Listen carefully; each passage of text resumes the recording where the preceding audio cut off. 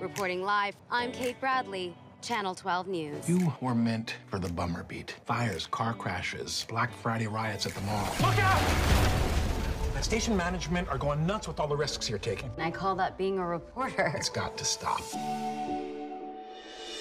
There was a call from a woman in the South Bronx saying she found a bag full of cash. She's convinced it was given to her by a good Samaritan. Aww. Consider this a break from the bummer beat. A woman finds a bag of money? I mean, where's the story? You know, by the Good Samaritan angle? I remain objective always, but no. There is someone out there looking over it and helping us.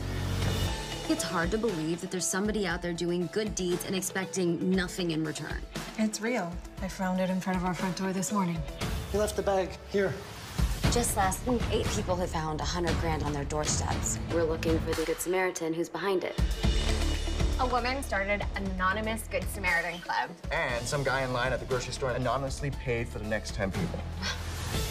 When I first got put on this story, I was sure Good Sam had some ulterior motive. But there are way more people out there doing good. Everywhere I go, everywhere I go, I know everywhere I go. Interest in Good Sam continues to grow with these random acts of generosity and when and where the next bag of money might appear. People say New York City is a tough place, but thanks to Good Sam, I see more kindness between strangers. Good Sam is inspiring hope. Times like these, people need it. It's spreading like miracles do. The question at the top of every New Yorker's mind, Good Sam, who are you? I know that I'm not alone.